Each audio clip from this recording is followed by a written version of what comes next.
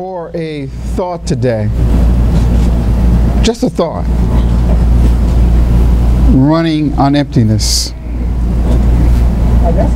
Running on emptiness. I could just preach from that.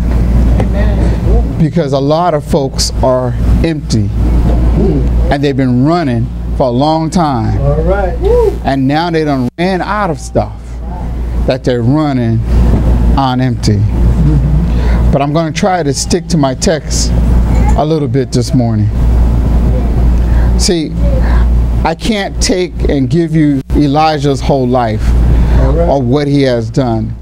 I can only encourage you to go back and read 1 Kings 17 to 19 and see for yourself how God has truly blessed this individual, how he was a prophet of God. In chapter 17, you'll find how the ravens just came and fed him, and as they fed him, and during the drought, the widow was able to eat, and how Elijah raised up the widow's son from the dead. In verse 18, you'll find that in verse 18 that he was in a conflict with 850 pagans, prophets, and he called fire down from heaven. And he has such a passion for God that God just loved him and all his energy. But when we look here in chapter 19, and we begin to look into chapter 19, we find that there was something going on that was a little bit different than what we know this gentleman to be. Elijah was all pumped up for what he had just done by calling the fire down from heaven and slaying all the Baal's prophets. He slayed them all with a sword. And as he slayed them all with a sword, he took off running. And they said he ran before Ahab can get to the castle. He had ran and outran Ahab to get back to the castle. But as he got back, Ahab went and talked to his wife. Y'all know how some women are. Excuse me? He went and talked to Jezebel. That as he was telling Jezebel how Ahab was talking to Jezebel about what Elijah had done. And the more that he talked, the more angrier she was getting. See, when you look down in verse number 2, it says, "So let the gods do to me, and more so, if I do not make your life as the life of the ones of them tomorrow by this time." Which means the only thing she was really saying is, you're a dead man. That's all she was really saying. It was, you're a dead man. We're going to kill him by this time tomorrow. And because she said that, he got afraid. And when he got afraid, he began to run. Here's what happens sometimes. Some of us we get so caught up in doing God's work, and when God blesses us, sometimes we forget about where God has brought us from. And it's funny because he just found out that Jezebel's gods didn't have any power over his gods. All right. But yet fear sets in, and he takes off running. Where he should have stopped and just began to laugh when she said she's going to kill you by this time tomorrow.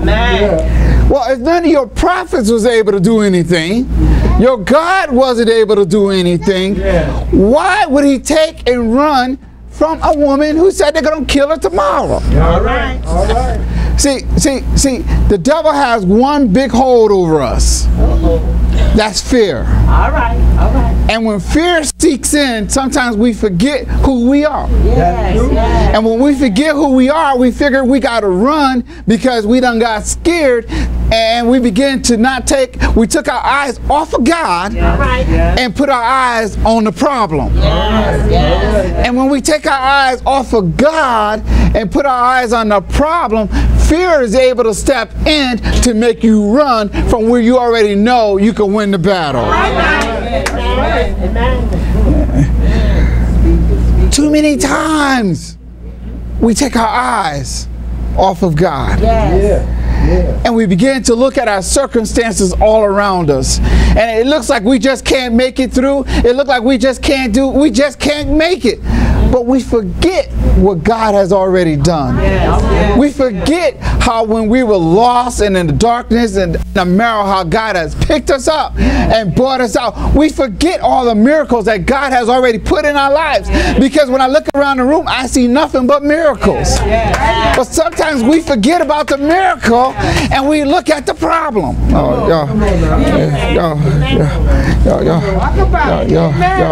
Y'all ain't hearing what I'm saying. Because he should be turning around and laughing at her.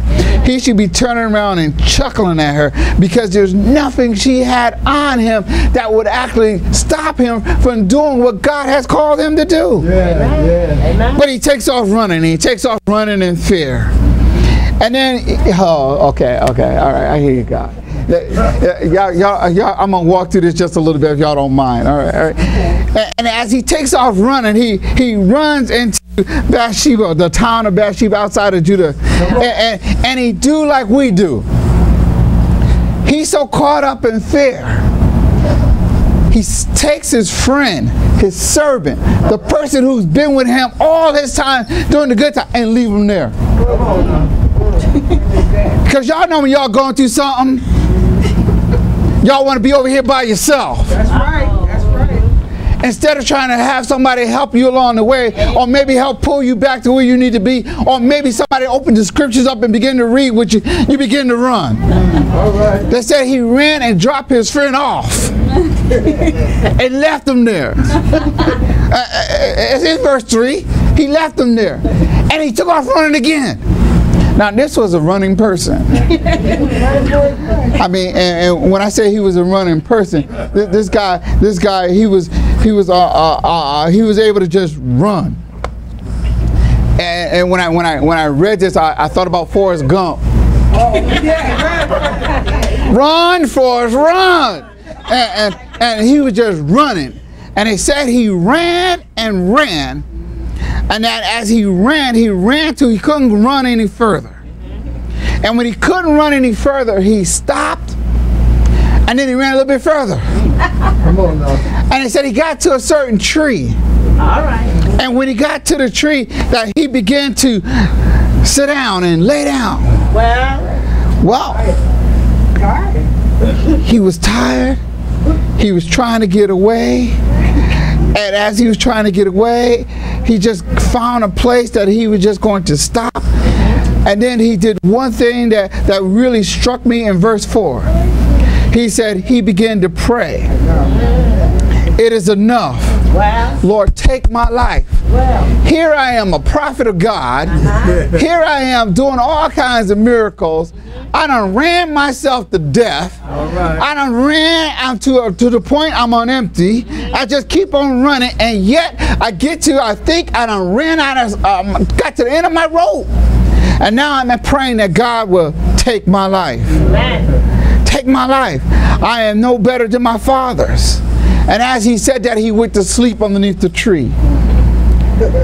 And as he went to sleep underneath the tree, the angel of the Lord came and woke him up and said, eat.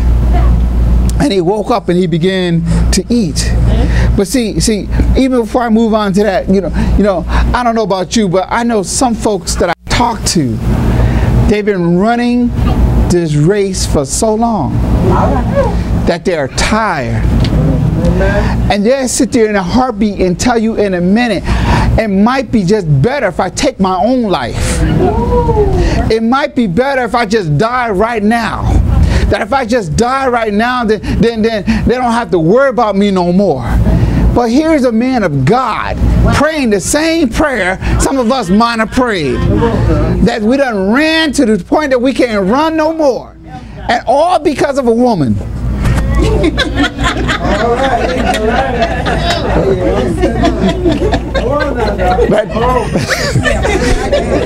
that Jezebel,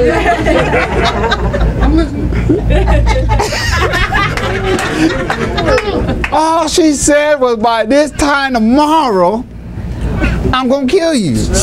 You're going to be dead. And he takes off running. He ran for a whole day. He ran for more than a whole day. All right. Let me.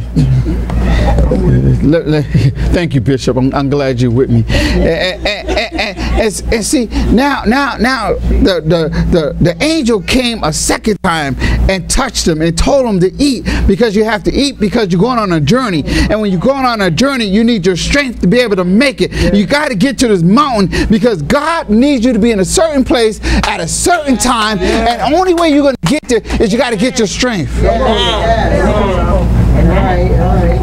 Here's what happens sometimes. We get burnt out. All right. And because we get burnt out, we don't know how to get rest. Yeah, I'm preaching to myself now. We don't know how to get rest. We don't know how to stop and relax a little bit. Here, God allowed him to get some sleep because he had another journey he had to go on. He had some more running he had to do. So it wasn't the point that, you know, I'm going to let you stay here, but you got to be in a certain place at a certain time that I need you to get there. Yes. Now, the Bible actually says it took him 40 days and 40 nights to get to the mountain. Now, the commentary said he could have got to the mountain a lot quicker, but because he didn't want to go the way God wanted to go, sometimes we wander aimlessly, and that's why we can't get what God has for us, because we're too busy seeing other things. And instead of going in the direct path where God can bless us, we stop here and we stop there. We look over here and we look over there. But God said if we just do what he said do. Yes. See, so some of us, we're so busy looking around and trying to see what we can see. But if we just stay focused on what God is calling us to do, the commissary, he would have made it there a lot sooner than 40 days. He would have made it there a lot sooner. And when we stop and we look at each, I got to throw y'all in there. All right. When I stop and start looking at some of y'all would have made it to Christ a lot sooner if you weren't listening to the people in the world. Because the people in the world say, you don't need to go to church. People in the world say, church is nothing but a crutch. People in the world say, none in the church but a bunch of hypocrites. But let me tell you something. I'd rather be with a bunch of hypocrites that's trying to get right than somebody in the world that's trying to kill me. Oh, y'all don't hear me. Y'all don't hear me. Y'all don't hear me. And then when he ran, I'm all the way down to verse 9 now. And when he ran, he got to the mountain. And when he got to the mountain, he went into the cave. And as he's in the cave, you know, the voice of the Lord came and said, "What are you doing here?" Now, you know, like I know, if God asks you a question, he already knows the answer. He just needs you to respond. And so when some of us get caught up and we get into our little depression and we don't want nobody to bother us and we go in our little room and we hide in that little corner, all of a sudden God steps in and you hear the voice say, "What are you doing here?" You have to turn around and respond to that thing. Welcome to Grace and Mercy, where the pastor is Donald L. Watson. We would like to invite you to come out and join us for Sunday school on Sunday mornings at 9:30 a.m. and our worship service at 11 a.m. Monday evenings is our intercessory prayer service at 6 p.m. and immediately following at 7 p.m. is our Heal program. If you're suffering from depression or struggling with some emotional distress, you might want to come out and join us for that Heal program where we do a lot of soul searching. Wednesday is our Bible study at 7 p.m. and Fridays our Purpose-Driven Life class. We ask if you call in advance if you need a ride to any of these events. We will gladly come and provide you transportation. Thank you for watching, and God bless. When you get to the point where you're running on empty, and you can't find any help anywhere. You got to learn how to get into God's presence. That as you get into God's presence, God can now take and do something with you. Oh my God. He can now take and work with you. He can now take and lift you back up. He can now take and bring you back to life. He can now restore you. Oh my God. See, the devil has no hold on you. See, I read in the scriptures, the devil is like a roaring lion, seeking to look to steal, and destroy. Kill, steal, and destroy. But see, now when you read a little deeper, they said a roaring lion is usually the older lion. And the older lion, he only roars because he has no teeth. And because he has no teeth, the only thing he's trying to do is scare you. Because if he could put fear into you, he got you already ambushed. He got you running in a direction that you shouldn't be running in. And as you begin to run in a direction you shouldn't be running in, now they might have some younger lions on the other side that got some teeth. The older lion scared you to run towards the younger lions, so the younger lions could take and destroy you. But if you learn that the roar doesn't mean anything, and you realize that God is still in control, it don't matter what size the lion is. It don't matter what it looks like. I stand on the word of God. That as I stand on the word of God, the lion can roar all he wants to. God said, I have not given you the spirit of fear, but I have given you of love and of a sound mind. So if I take that and I apply that to my life, when that fear begins to roll up on me, God said, I have not given you that. Oh my God. But I have given you. Y'all don't hear me. Y'all don't hear me. See, God is an awesome God. He is an awesome God. And I'm closing. I'm closing, y'all. Y'all made me sweat. I'm closing. But as I get ready to close, there's a couple of questions I wrote down. And as I wrote the questions, I need you to take a look at it, and you got to answer it for yourself. See, the first question is actually, oh God, it's actually found in 1 Kings 18 and 21. How long will you waver between two opinions? Amen. If the Lord is God, that's right, follow him. But if Baal, then follow him. See, some folks still haven't figured that out yet. Right. Some folks still haven't figured out that God is all powerful and all knowing. See, even with Elijah running, Elijah could have ran anywhere he wanted to. But you can't get away from God. Amen. He said, if you make your bed in heaven, guess what? I'm there too. If you make your bed in hell, guess what? I'm there too. So there's no way you can run and hide from God. See, sometimes we think we can hide. Sometimes we think we can get into our cave, or we think we can go into our state of depression. But God said, I'm right there with you. And I'll turn right around and ask you a question. What are you doing here? What are you doing here? What are you doing here? God already knows the answer, but he needs you to respond, because you're someplace, your mind is someplace where it should not be. So the question is, what are you doing here? All right now, Jesus. All right. So when you look at that, and God meets you right where you are, and that question you got to answer, what are you doing here? You got to stop and think about, how did I get here?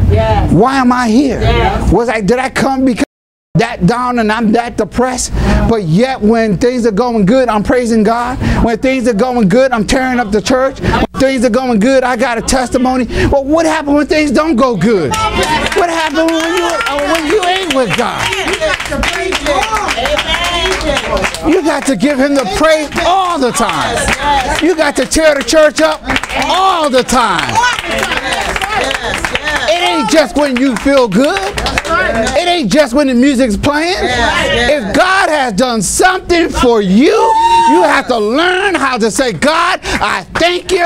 And because I thank you, I'm going to praise you regardless of what it looks like. See, regardless of what it looks like. I may not have a job today, but that's all right. The doctor may gave me a bad report, but that's all right. Things may not look like it's going my way, but that's all right, because I learned how to give God praise in a time. Oh my God. Oh my God. Oh my God. Oh my God. Oh my God. Oh my God. Oh my God. Oh my God. Oh my God. Oh my God. And I already asked you the second question. The second question was, what are you doing there? I like that. What are you doing there? See, some of us, God has your hands on you and He restored you. He brought you back into the fold. And because He brought you back, what are you doing for Him? What are you doing for Him? Are you witnessing for Him? Are you inviting folks to church for Him? What are you doing for God right now? See, He can have bench warmers all day long. You know, if you watch football, there's a whole lot of folks that just sit on the bench. They don't do anything. But God is looking for workers. God is looking for somebody who wants to come in and serve Him. God is looking for somebody who wants to live for Him and lift Him up. Oh my God. Y'all don't hear what I'm saying. Y'all don't hear. See, each one of us got a different calling. That's right. Y'all sit down. Y'all making me nervous. I'm done.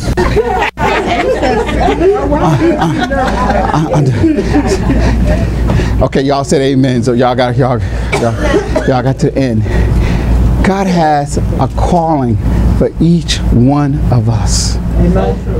We have to learn not to look at somebody else, but look at what God is calling us to do. I may not be able to cook like you. I may not be able to sing like you. I may not be able to read like you. I may not be able to go out and witness like you. I may not be able to do a lot of things like you, but God made me me. And because He made me me, He loves me just the way I am, but He wants to take and make me go a little bit higher. He wants to take me and make me go a little bit further. So when I say me, I'm talking about you. God wants to do something with you to make you grow a little bit more. If you're content right where you are right now, God can't use you. You can't be content. You got to be looking for what God has in store for you. Because when you look for that, then you begin to work in that. And He says, oh my God, He says, as you begin to work in the calling, He goes, I will open doors for you that you would not even expect. I will make room for your gift. That even as I make room for your gift, you say, well, God, I don't know how to do nothing but type. Well, guess what? Sometimes we need somebody that knows how to type. We need somebody who knows how to work on a computer. We need somebody who's, oh my God, this one is, we need some friendly people on the door. All right. We need some folks that we call greeters. That don't mind smiling, don't mind welcoming somebody in the church. I ain't talking about those who got their shoes on too tight. Because those who got their shoes on too tight, first of all, ain't smiling. Second of all, don't want to be standing there. Third of all, mad that they're standing at the door. So there's different ministries for different folks. If you got bad legs, bad knees, and you know you can't be an usher because you can't stand up. Oh, now I don't want to hear that. God has a ministry and a place for each and every one. We just need to turn around and say, what am I good at? Whatever you're good at in the world, you could be good at here in the church. He's opening it up for you. God, I said, God, I need this, I need that, I need this. He said, look around your church. He said, when you look around your church, He goes, everything you need is right here. Everything you need is right here. It ain't all on me. Everything you need is right here. But that means Somebody got to step up to the plate. Amen. Sister Paula may just make me laugh. That means somebody got to step up to the plate. And then when you step up to the plate, then you want to go and do what God is calling you to do. Yes, you got to talk to me. Yes, you got to talk to the leadership of the church. Yes, it's got to all flow together. That's right. That as it flows together, the church grows together. That's right. Yes. And ain't no big eyes and little U's. We're all the same here. We're all the same. You know, and I love what God is doing. I love how God is blessed. You know, even Chris could have said, no, I can't play the drums today because the organ player ain't here. That ain't how the church is run. That's right. That is not how the church is run. Amen. We all have a job, but we all can do each other's job if we really wanted to, without stepping on each other's toes. We work together. That's true.